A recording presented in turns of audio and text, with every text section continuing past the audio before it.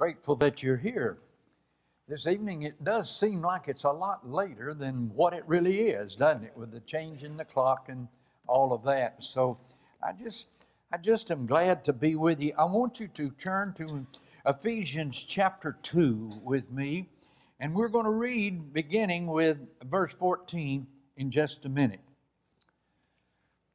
N.B. Hardeman, I don't know whether you recognize that name, but he was one of the old gospel preachers that we read after and just really admired the work that he does and did.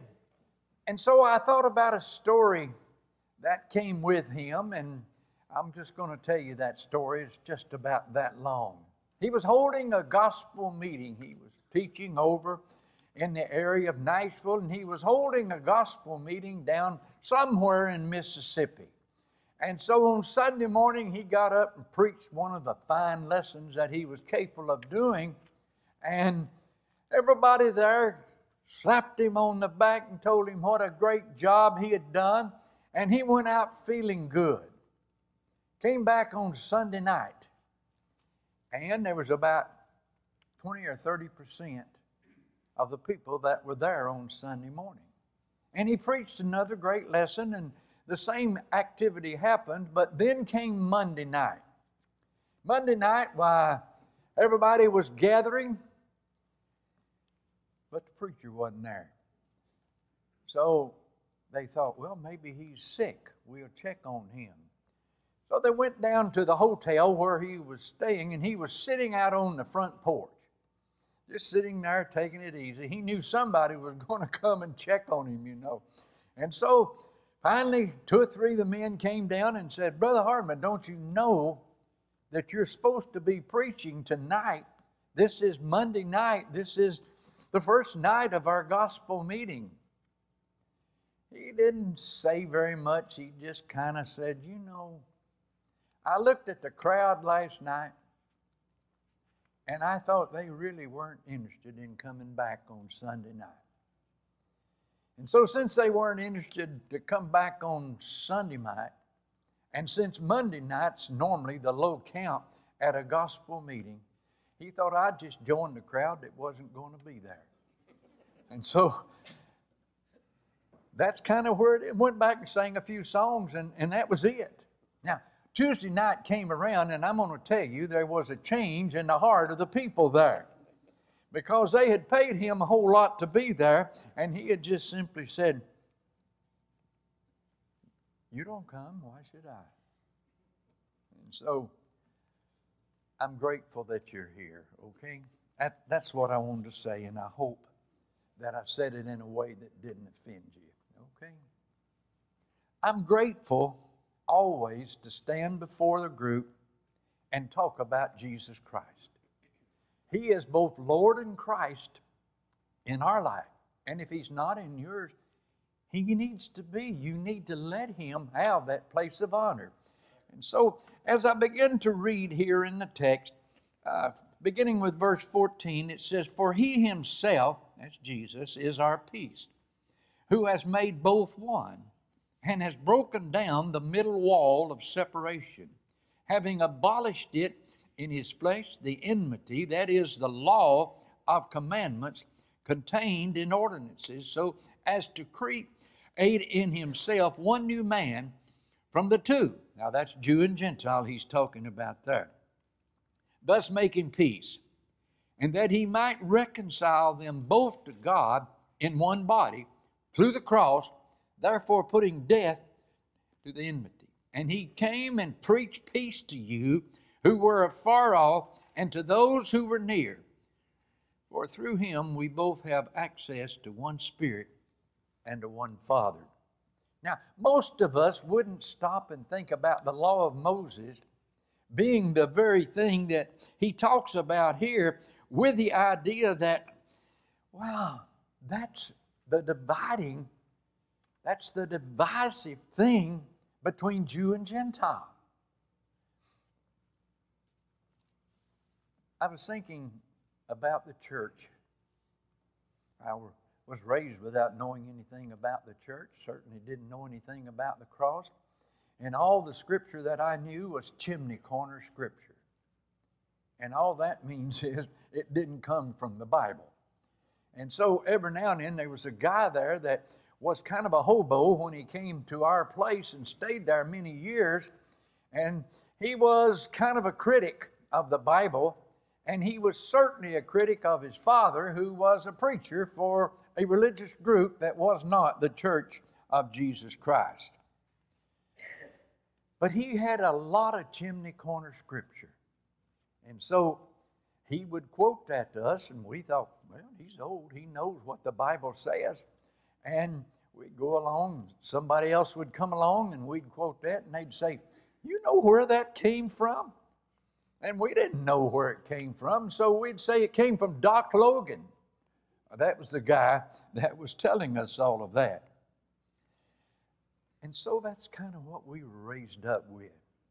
Now, it's hard to get rid of things that have been planted into your mind if you're a child and lay them aside for something that is the truth. All of us came from some place in life, but I'm going to tell you, all of us were sinners, and we needed to be saved by the grace of God through Christ Jesus. We needed that.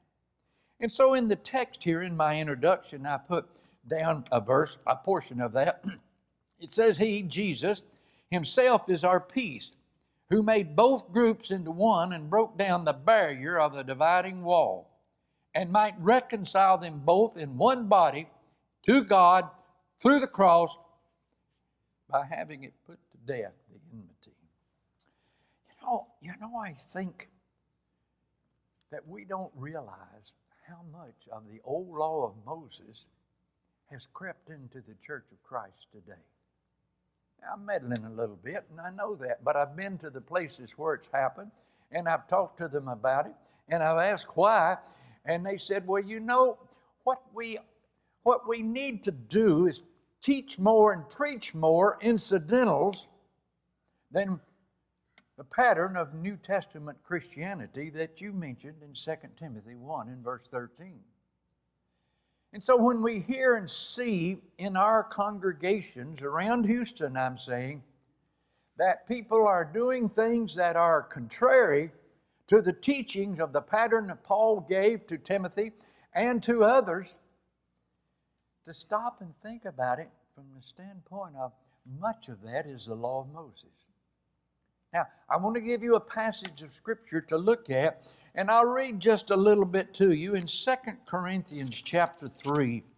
I want you to note here, here's something that we need to be reminded of. Listen to what he says, beginning with verse 7. But if the ministry of death, that's a pretty deadly ministry, isn't it? But if the ministry of death written and engraved on stones, what ministry was written and engraved on stones? Do you remember? It's the 10 Commandments, wasn't it? And so he said, if it was glorious, and it was at the time, so that the children of Israel could not look steadily at the face of Moses because of the glory of his countenance, which glory was passing away, how will the ministry of the Spirit not be more glorious? For if the ministry of condemnation, that's the stones, that's the 10 Commandments, had glory, the ministry of righteousness, that's the New Testament teaching of Christ and the apostle, exceeds much more in glory. Now, he stops there for a moment, gets a breath, and then he completes that in that chapter. He starts in verse 12 by saying, therefore, since we have such hope, we use great boldness of speech, unlike Moses, who put a veil over his face, so that the children of Israel could not look steadfastly or steadily at the end of what was coming to pass away. But their minds were blinded, for until this day that same veil, listen, remains unlifted in the reading of the Old Testament, because the veil is taken away in Christ. The veil he's talking about that would cause people to bind the law of Moses on people and say that it was just as important to salvation as the salvation that we have in Christ Jesus. He said that veil remains if we continue to look at the old covenant and try to bind that on people. Nevertheless, when one turns to the Lord, the veil is taken away. Now, listen to me. If we understand the New Testament covenant, the New Testament church, we know that it is the Word of God, that it was given by Christ in His last will and testament, written down by the apostles and prophets, and sent by the Holy Spirit. Now, that's what he's saying. And so he says here then, now the Lord of the Spirit, and the Spirit of the Lord is, there is liberty. Now, what he was saying is, if we put as much, shall I say, emphasis on Old Covenant teaching at the expense of not teaching New Covenant ministry, that church is going to have difficulty. And when that gets into the leadership of the church, you would be surprised what the story is as you talk to people who are involved in that. And so, in looking at our text and the cross in the church, the cross did not in any way inspire people under the old covenant. It's mentioned in the Psalms as that which is to come with the new covenant. Boy, to understand that we live under the new covenant that was given by Christ, and that was written in the Word, inspired by the Spirit, then we're not going to have a problem understanding the difference between the cross and whatever group it is when we study about the cross and the church. In 1 Corinthians chapter 1:18, he says, the word of the cross is foolishness to those who are perishing. But to us, who are being saved, it's the power of God. It's not the wooden unit that was made and stuck into the ground by the Gentiles, the Romans. It was the person on the cross, Jesus Christ, that hallowed the cross. He was the one that hallowed the cross. And so, without question, the Holy Spirit shines a light on the cross of Christ as the centerpiece, the central message of the Bible. In first studying of 1 Corinthians 15, he's going to say, I'm going to talk to you a little bit, and here's what I'm going to tell you about. Of first importance, Christ died, according to the Scriptures, and that He was buried, and that He was raised, according to the Scriptures, and that there were eyewitnesses and names, the apostles, names 500, not by name, but as a group, that had seen Jesus after the resurrection. And so when you stop and think about that, that's a light. That's important to us to know that. Somebody says, how do you study with and finish the sentence? Well, you start at the beginning. Why not just present the resurrection of Jesus Christ? Why not? I don't know why we don't do that. Because the resurrection of Jesus Christ is the theme point of the New Testament, His resurrection. And so if we can't read the Scriptures and point to the testimony of the witnesses to that, then we need to get back in Bible class and learn how to do that. It's amazing how powerful the Word of God really is. A striking feature of the New Testament is its message. The message is that the cross and the church are intimately joined together, combined into one plan as God's gift of grace to all humanity. And so when you stop and think about that, this study then reveals how the church is connected to the cross. If we don't see that, we need to study it again. And that's not being disapproving of anybody in here. It's just, where have we been spending our time in studying the Word of God? So I noted here that We need pray maybe just to take another look at that. Now, if I preached that here before, praise the Lord. I want to make sure that it's preached here. And I want to make sure that we believe it because it comes from the Word of God. We take our time sometime in saying, you know, the book of Ephesians is written about the church of Christ. And it is. But have you thought that the book of Colossians is teaching the Christ of the church? The Christ of the church. You can't have the church, and I'll say this 3 or 4 times, without the cross. And you can't have the cross without the church. You say, Bill, we've heard this. Well, let's hear it again. Okay? There might be somebody that needs to hear this. We often say, well, people that need to hear this are the ones that are not here. Well, now you can go and talk to people. In our class this morning, we had a little challenge there presented to the class members with the idea of how do we start a movement with people coming back to the congregation, to the church here at Waters Road. And we talked about it a little bit, didn't make any decisions on it, but it had to do with the people that were in that Bible class. It takes people. God used people. He didn't use angels. He didn't use just preachers. He used the body of Christ, the church, to get the message out. Isn't that a wonderful, wonderful thought?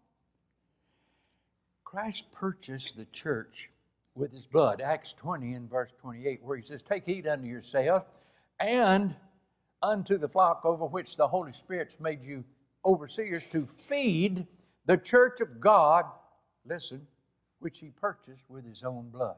Now, the church of God, which he purchased with his own blood, was Jesus Christ. You can read the text and understand that. And so I thought about that.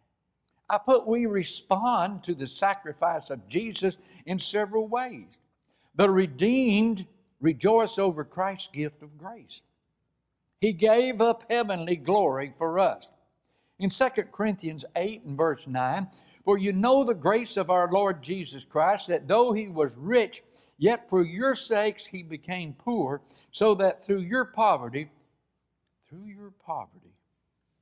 you might become rich. Isn't that a marvelous thought? You might be wringing your hands thinking about how poor you are, but if you're in Christ Jesus, you're rich. You've got a home in heaven. You've got a Savior that has paid the price for your sin.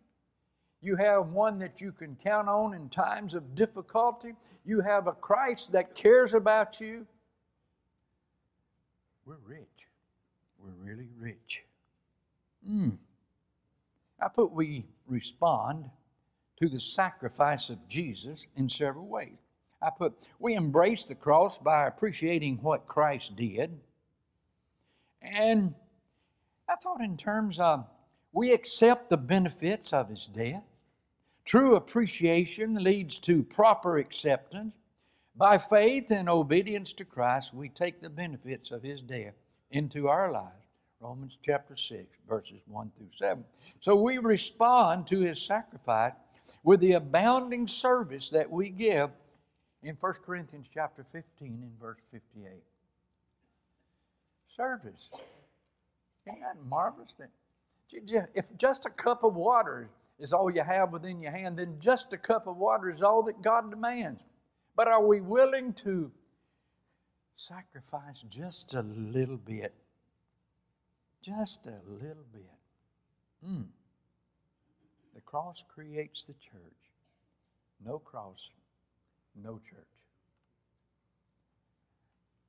It takes us back to Calvary, doesn't it? Let me talk to you a moment about Calvary. Let me talk to you about the enemy of the cross. Let me talk to you a little bit about the devil, okay? Sometimes he's called Beelzebub. Sometimes he's called Satan. Sometimes he's called other names in the Bible. But all of them basically present to us craftiness, ungodliness, usurping the authority of God or trying to. And when all else fails, he will attack the church. That's Revelation chapter 12. He will attack the church with the idea of trying to destroy us. Well, there was a struggle that was going on through the old covenant where Satan is doing his best to destroy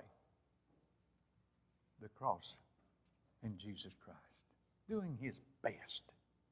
Sometimes it got down to where there was just one human being left between destroying the seed line of Christ.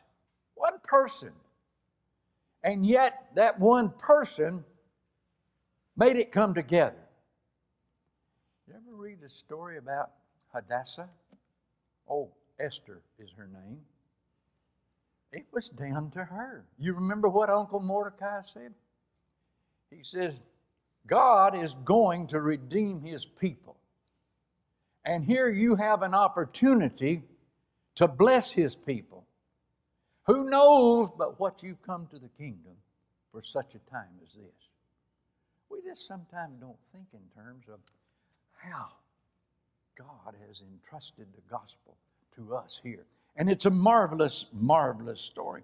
And so, in looking at Christ in the attack on him by the devil, you remember when he was born that the king wanted to kill all the babies 2 years old and under. Why was he doing that? He wanted to kill Jesus when he did that in Bethlehem. You think in terms of how many times the devil really tried to kill Jesus. Do you remember the time in Matthew chapter 4 where he was led to a mountain, where he was led to the temple and all?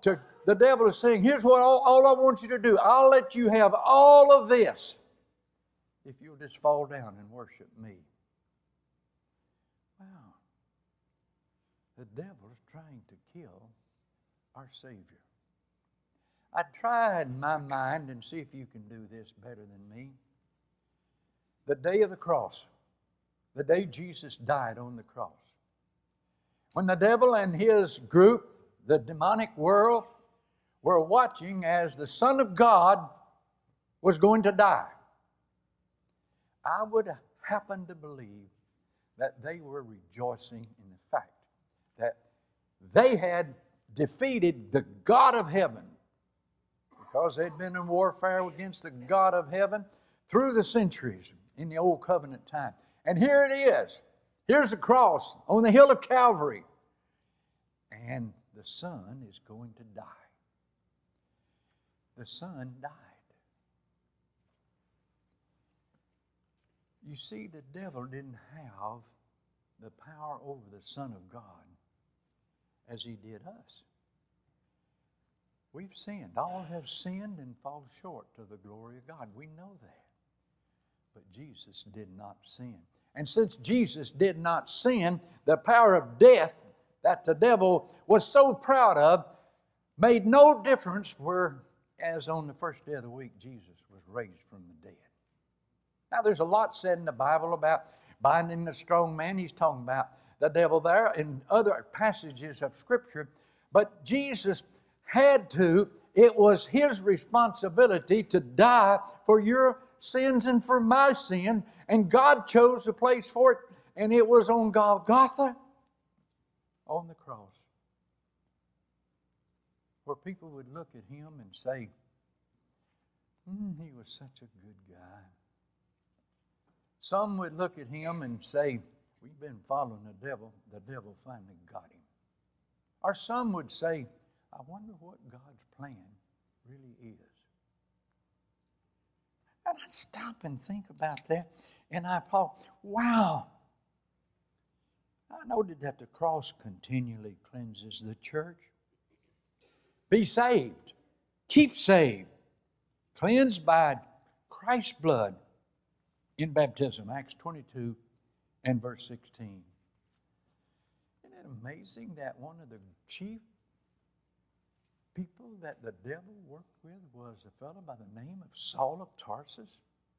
Putting Christians to death, causing havoc, Acts chapter 8, against the church. But he met Jesus Christ on the road to Damascus. Do you remember that? Boy, that was quite a confrontation, wasn't it? Saul didn't really realize that he was in that bad a shape, but he was. He was lost, separated from God because of his sins. And yet when Jesus confronted him, he said, Saul, why are you warring against me? Now, Saul was warring against the church. Who's the head of the church? Jesus Christ. We know that, Ephesians chapter 1. We know that. He's the head of the church.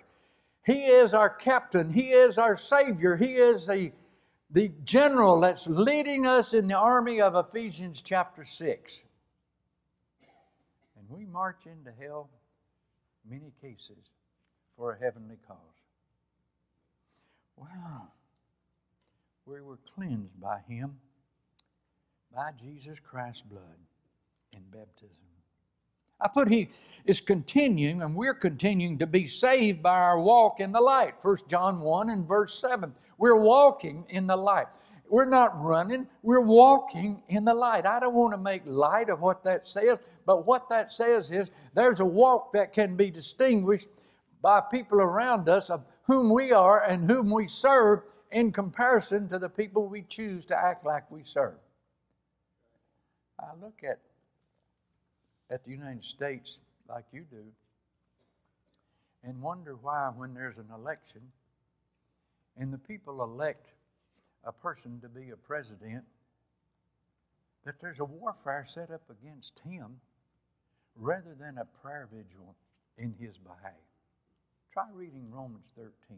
It will enlighten us with the idea that our responsibility is to pray for these people, these policemen, and pray for these men that are in authority. And that will make a difference in the long run. It will make a difference, you know. Walking in the light.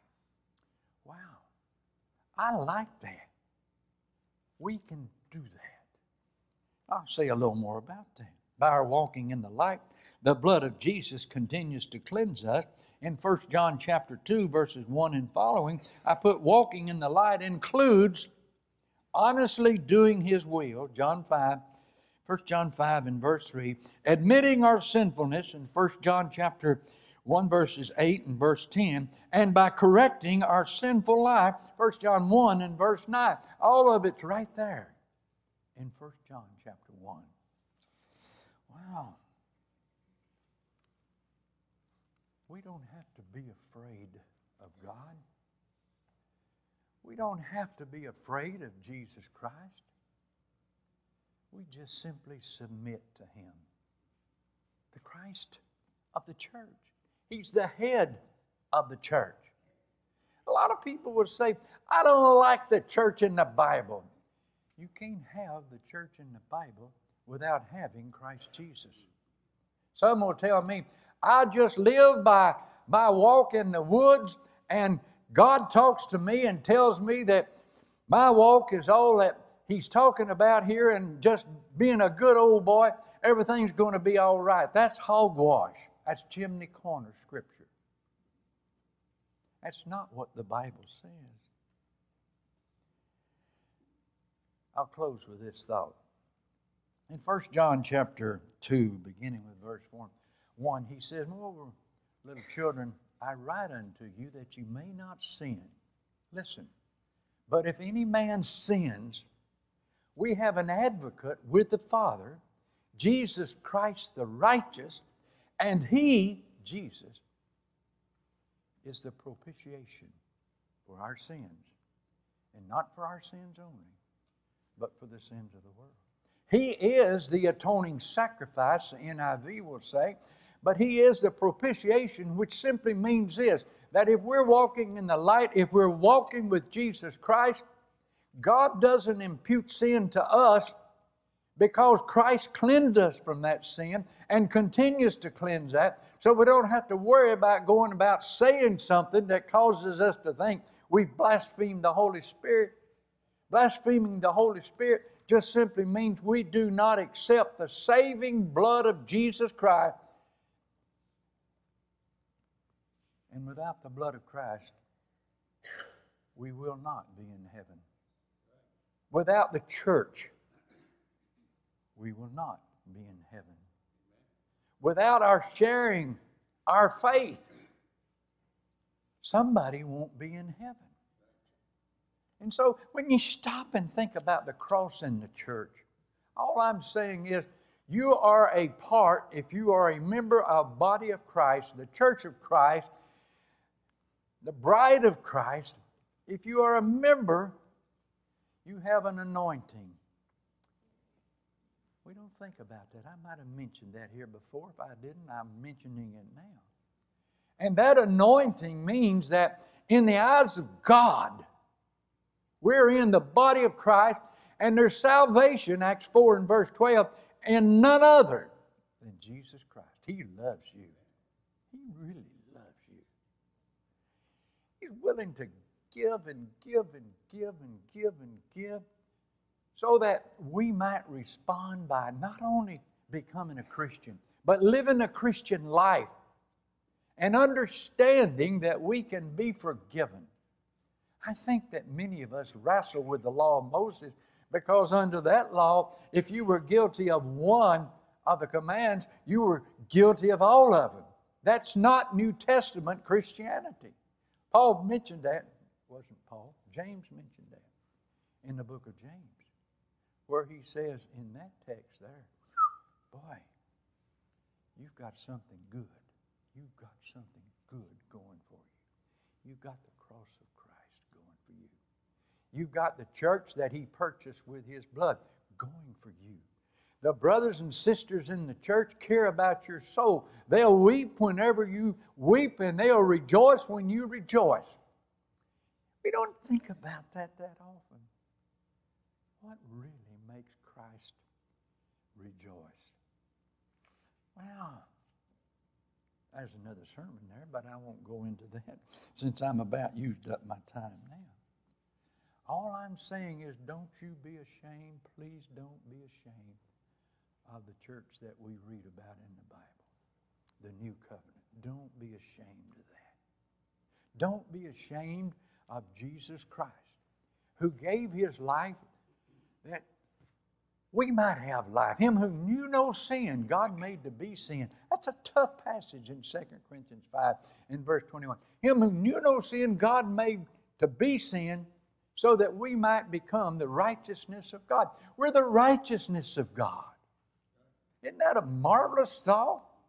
That's who we are. And that's who we need to be. And we understand without the cross it cannot be. Romans chapter 6. Know ye not that so many of us were baptized into the death of Christ? When we're baptized, we die with Christ. That's the old man of sin. He says in that, as he continues in verse 4, that we're buried with Him. That we're buried with Christ. And then he continues in verse 5 with the idea that we're raised with Christ. The death, burial, and resurrection of Jesus Christ fits into our life, fits just perfectly with Romans chapter 6, because he'll say as we continue reading in verse 6 that our sins are done away with when we're involved in the death, burial, and resurrection of Jesus Christ. Isn't that a marvelous thought? We die with Him, we're buried with Him, we're raised with Him. And he says we're raised with Him in Romans 6. As you complete the rest of the chapter, he just keeps on saying better and better and better things about us. Starts with the cross. What will we do with Jesus? What would we do with Jesus? Now, that's a good place to start a Bible study with somebody. You know, you don't have to get in an argument over this, that, and the other. Just start with the basic fundamentals. Is Jesus Christ really the Son of God? You know, before we baptize anybody to Christ, we have to ask the question, do you believe that Jesus Christ is the Son of God? And if they're not willing to agree to that, then more teaching needs to be done. If just sticking people in water would save them, we are big enough to grab people and wrestle them down and chunk them in the water. But that's not what he's talking about there. He's talking about people who want to die and be buried with Jesus because that's where they go back to the cross to receive the cleansing of his precious blood that was shed there. This first principles come to Jesus while together we stand and sing.